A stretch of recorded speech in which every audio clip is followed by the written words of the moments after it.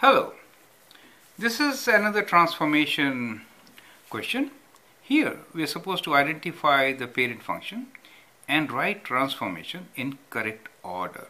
Okay, so I've seen in some test papers that students they write the correct transformation, but the order is different. If you do follow that order, you don't really get the right answer. Okay, so let me first take an example.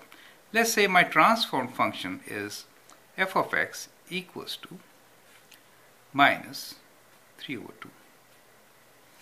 And let me write this as square root of 4x minus 12 plus 6. This is my transform function, and I'm supposed to write its transformation in correct order. Now, what is the correct order? Correct order is, first we do multiplication, that is multiplying by a factor of or dividing by a factor of, that is vertical or horizontal stretch or compression, correct? And the next step is to do translation, left or right, up or down.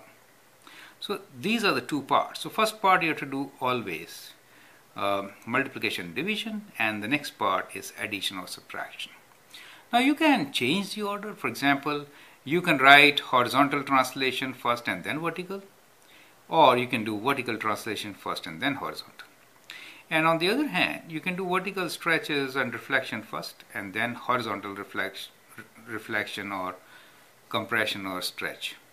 Or you can interchange the operation. But in any case, all dealing with multiplication operation should come first, and they should be followed by addition, subtraction, or translation operations. Do you understand? That's how it should be.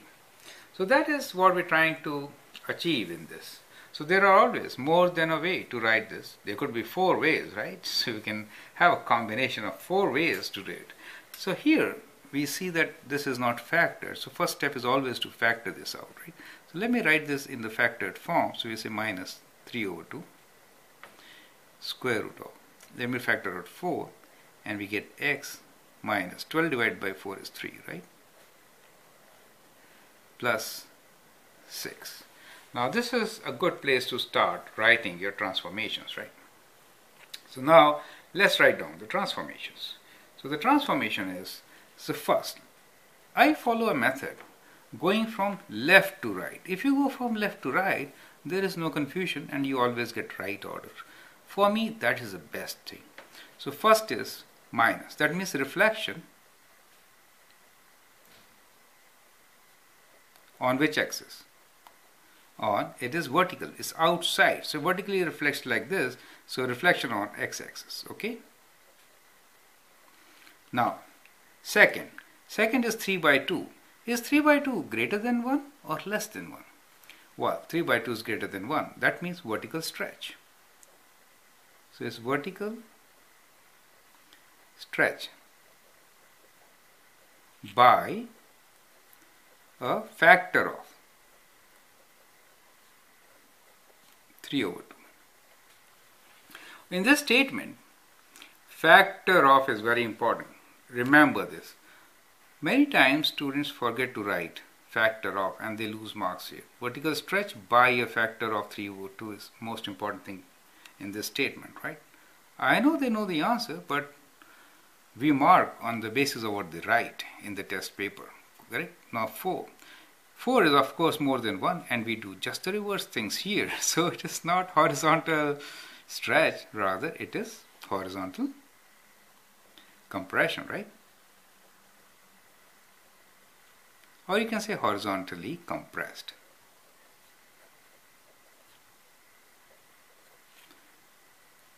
By a factor of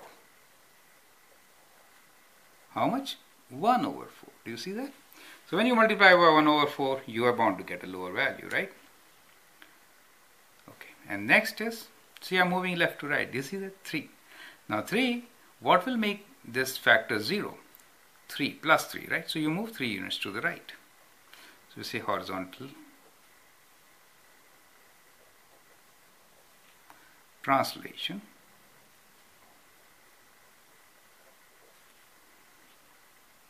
of 3 units to right. You can combine these two terms together also, right? And then we could say this is plus 6, so it will move up, right? So we say, we can write translate vertically or vertical translation.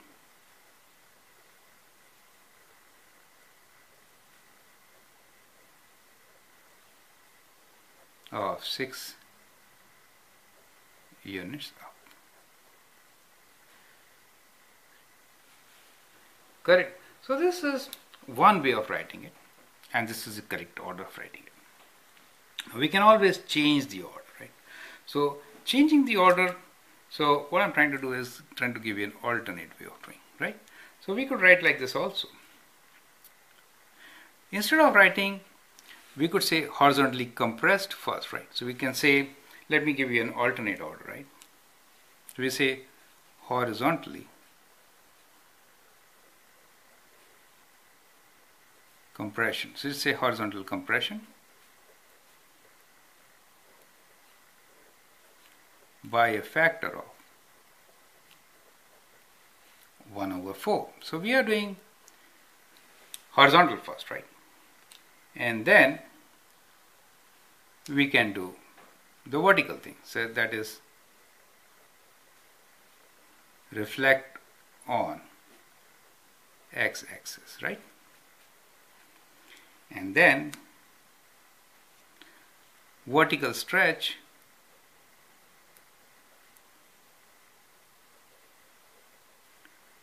by a factor of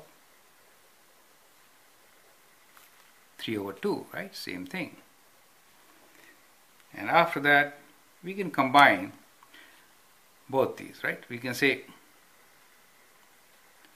vertical translation